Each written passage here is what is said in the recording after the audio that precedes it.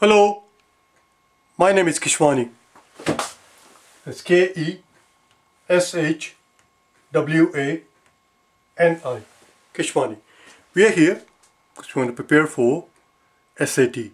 We have been solving SAT math problems out of this book here, the SAT Official Study Guide 2020. If you do not own this book already, purchase one immediately. You're going to need it. Today I will solve some problem that you will find on page number 738. Please turn to it. Page 738. Always make sure the book is in front of you. If at the end of the video you find this helpful and you decide that you would like to work with me, you can get hold of me by sending me an email at keshwaniprep@icloud.com. Let's take a look at number 13.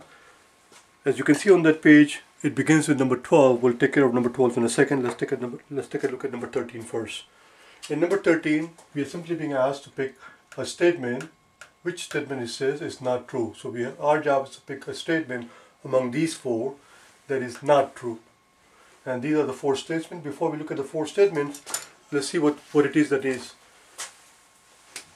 Let's see what it is that is given to us in the graph. So here's what the graph looks like. So it goes all the way up to 8. 2, 4, 6 and 8, and it goes, here we have the time in minutes, and it goes all the way to 30, so 10, 20, 30. Again, obviously the book is in front of you, so you can follow the graph as I do it. I have to put the graph on the blackboard, otherwise we will not be able to answer this question. So if you look at the graph, you will see that the first 5 minutes, the speed goes all the way from 0 to 7. So here's 10, so this is 5, this is 6, this is 8, 7 is right here. In the first 5 minutes we see that the speed goes from 0 to 7. Then from 5 to 10 minutes, so the next 5 minutes, from 5 to 10 minutes we see that her speed is constant. Then for the next 10 minutes, for the following 10 minutes, between 10 and 20 minutes, we see that her speed falls from 7 miles per hour. This is miles per hour. From 7 miles per hour, it falls down to 5 miles per hour. And again, if you follow the graph, you'll be fine. Here's 5. For the next 10 minutes, it falls. And then it rises again. For the next following 5 minutes, it goes from 5 miles per hour all the way up to 8 miles per hour. So here's our 8, and here's 20, here's 30 for the next 5 minutes. It rises, and then it falls all the way to 0 in the last 5 minutes. This is what the graph looks like. Now that we have the graph in front of us, we can figure out which four of these statements does not make any sense. So here we go. For the first 5 minutes, the speed rises from 0 to 7. For the following 5 minutes, it stays constant. Then it falls for the next 10 minutes. Then it rises again for the next 5 minutes. And then finally it falls in the last 5 minutes. Let's look at statement 1.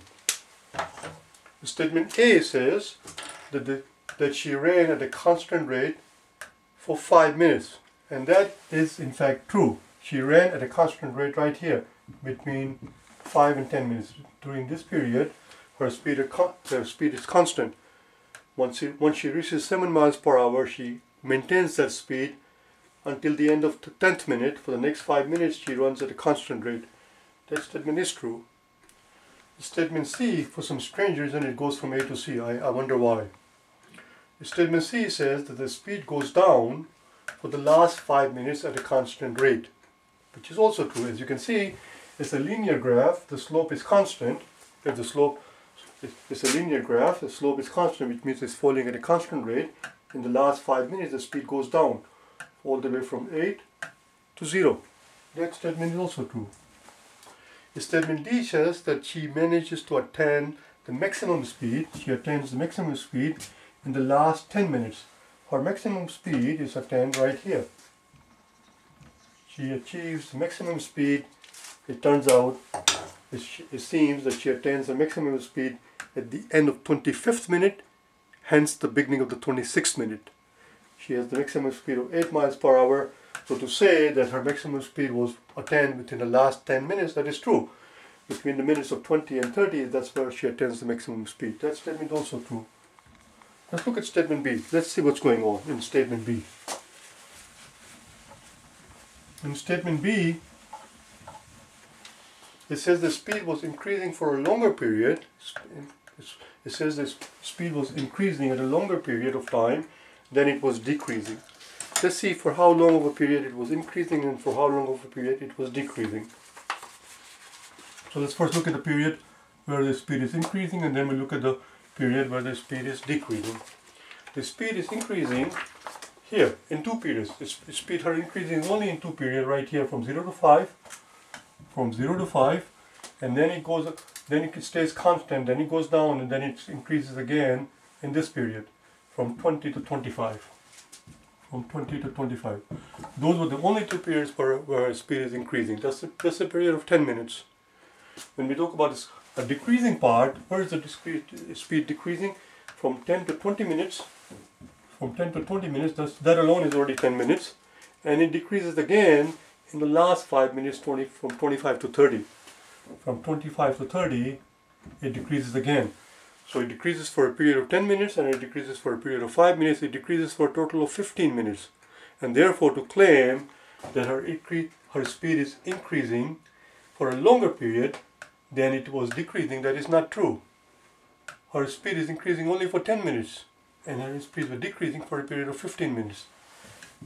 The claim that is made in statement B is not true, it's not valid, which is just as well, because we were running out of options. The answer is B.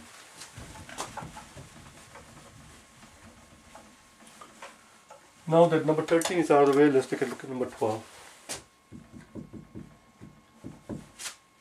Number 12, we are told that the price of certain item and a 6% of price, which is the tax on the item, it turns out that it's altogether is $53. The question simply is, what's the price? So let's find out, shall we? Price plus the 6%, which is simply going to be 1.06 times P, has to equal 53. And therefore P has to equal 53 divided by this amount.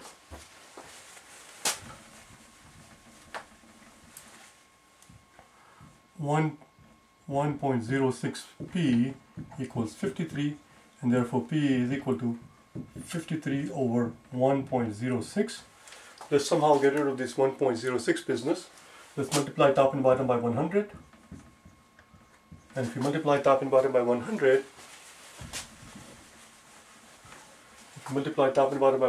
53 times 100 on the top, we'll just write it like that. And at the bottom what we end up is 1.06 times 100 is 106, which was the whole point. We wanted to get rid of the decimal. Let's divide top and bottom by 2. We divide top and bottom by 2. 100 divided by 2 is 50, and 106 divided by 2 is 53. Oh, how nicely it works out, you see. Here we have 53, here we have 53. Let's divide top and bottom by 53, and it turns out that the price is $50. Price is $50, and that's answer choice B. Let's look at number 14.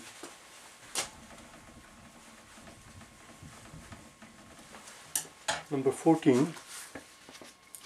Number 14 is a geometry question. Let's see what it has to say. Let me grab a better piece of paper to erase my blackboard. Number 14. We're done with this thing. And we're also done with this thing, obviously.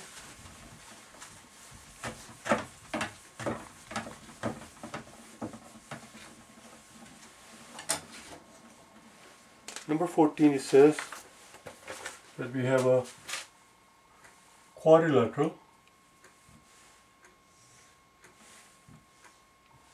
that looks something like this. This we are told is 45, this is x degrees, this is x degrees, this is x degrees. The question simply is, what's the value of x? What we need to understand here is that the sum, the SUM sum of angles in any quadrilateral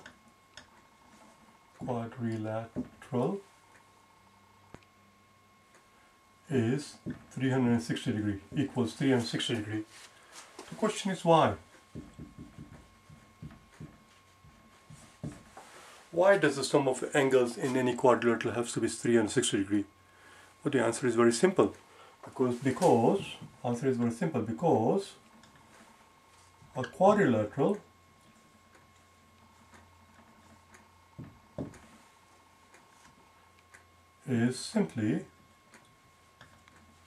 a quadrilateral is simply a union of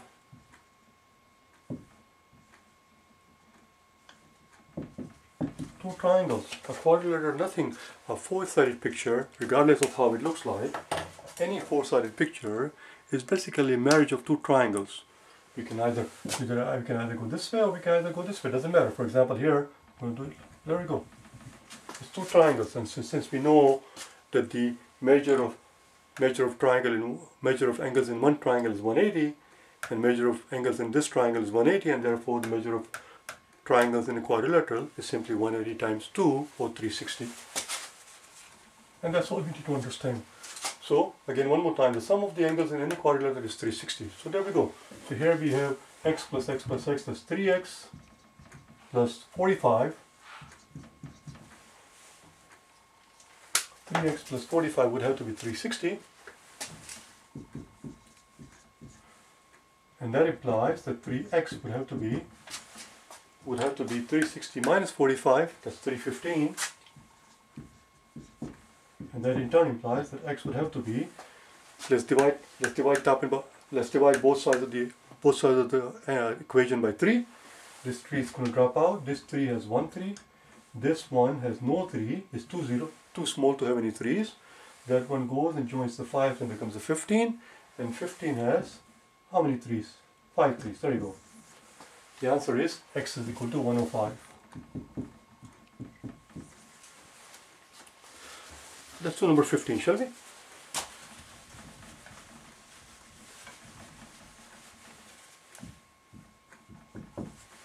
Number 15 says that we have a stack of 50 coins.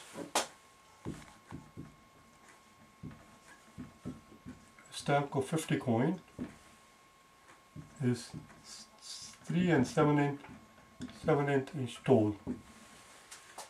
The question is, the stack that is 8 inches tall has how many coins? Has approximately how many coins? Given the fact that if you have a stack of 50 coins, that will be 3 7/8 inch tall. Well, if I told you that I have a stack of coins, same coin obviously, same denomination coin. In this problem, it happens to be a penny. So if I put pennies on top of each other and I tell you that the stack is 8 inches tall, would you be able to tell me approximately how many pennies I have in that stack? Well, the answer is yes, of course, because we're looking for approximate answer. It's a stack that is 8 inches tall is approximately how many coins?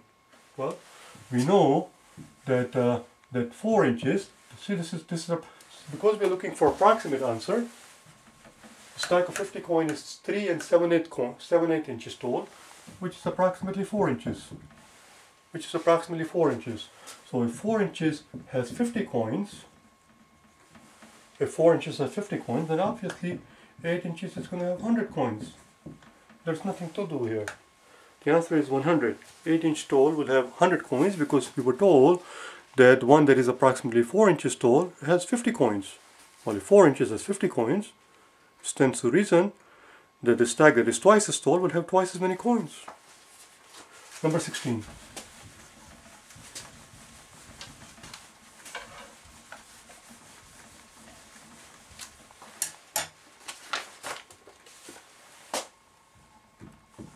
Number 16, we are told that a minus b is equal to 12.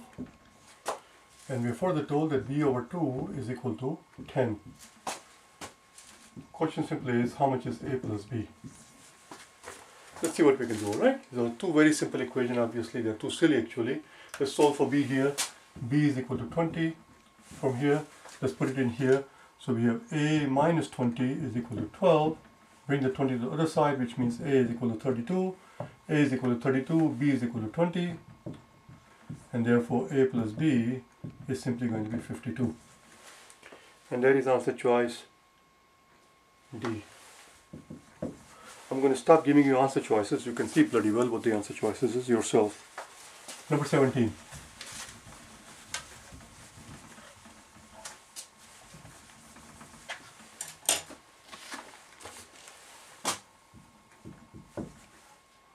In number 17 we are told that y is equal to 20 plus $50 times x. So what's going on here is that we're going to rent a moving truck.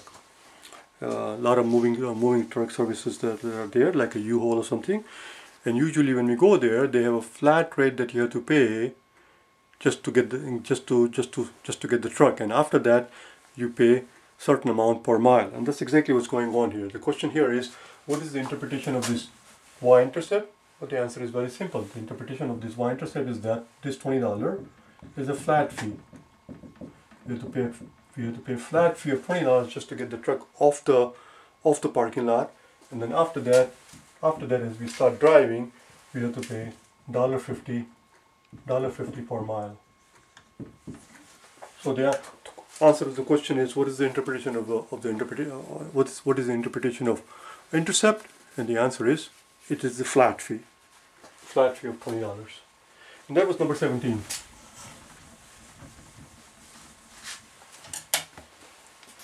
Let's do number 18. Number 18, we have a scatter plot. But before we worry about the scatter plot, let me first write down the question, because having this question written out on the blackboard would help us, because it is the wording that might throw off some people. So let's take our time. Let's take our time and see exactly what is being asked. What it is that is being asked. It says, for charity, or not for our charity, rather for the charity. We're looking for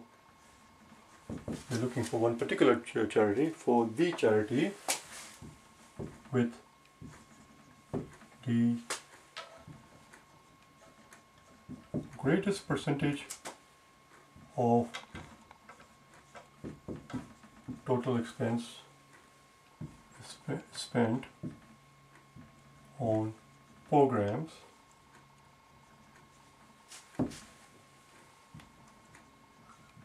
what is the approximate difference between the actual percentage minus the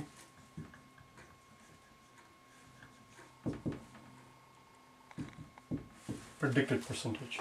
So there is a certain percentage that is going to be predicted by our scatter plot, by when we fit the best fit line, and based on that line, the best fit line in the scatter plot is going to give a certain prediction. The question is, how does it compare to what the actual percentage was of their expenses? What percentage of the total intake that they have, the donation that they collected, did they spend on the actual programs, whatever programs they're running, as opposed to spending on rent or paying the salary for the executive or paying for fancy cars that they might drive. What percentage of the expenses? Some charities, they spend only about half of what you give them on actual programs. The other half just disappears on other things. Some charities, they spend as much as 70, 80, 90% of the donation that they collect on the actual program. So let's look at the chart. There's not much room. I'll do my best here. You have the book in front of you. So here we go. So it begins at 70. Let's say this is 80. This is 90. And we're going to have to go up to 95. So let's say this is 95. And then it goes up to 6. 1, 2, 3, 4, 5, 6. Okay. Again, if you have the book in front of you, which I'm sure you do, if you look at the book carefully, yes, we just have to put the scatter plot, the faded line, and in order to put the faded line on the blackboard, or any line for that matter, a straight line that is, we only need 2 points. So I'm going to give you 2 points. You can pick up the 2 points yourself just by looking at the line. The 2 points that I chose was, this is 1, so at half and 80. There you go. That's where I found half and 80. This is half and 80. I'm taking too long here.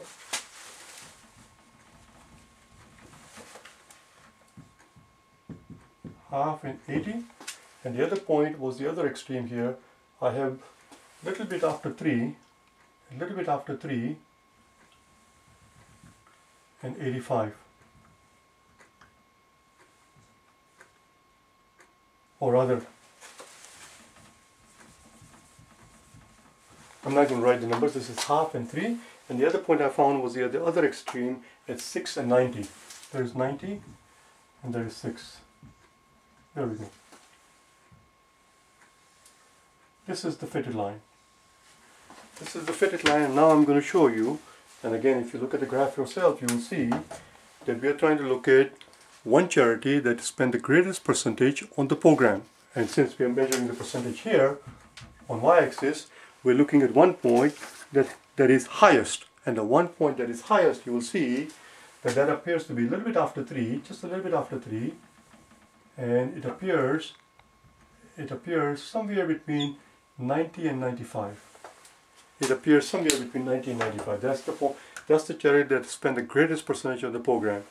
And because it appears between 90 and 95 and there is no way to tell exactly what it is, let's just say about 92 or 93. 92 or 93. That is the percentage that they actually spent on the program.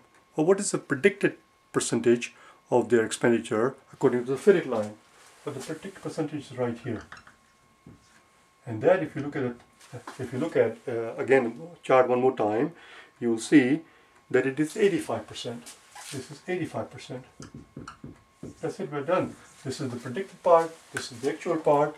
So actual is either 92 or 93, either 92 or 93, it's up to you, minus the predicted part, which is 85%. So it's about 7 or 8%. It's about approximately 7 or 8%. Just pick one answer choice that comes closest to it, 7 or 8%, and the only answer choice that makes sense there is B. B says 7% because the others are 10, 4, and 1. That's the end of that page. That's the end of that page. We're not going to start a new page. I'll meet you again tomorrow and we'll pick up from where we left off. If you need to get hold of me, you can reach me at keshwaniprep@icloud.com. Just send me an email. Alright? Bye now.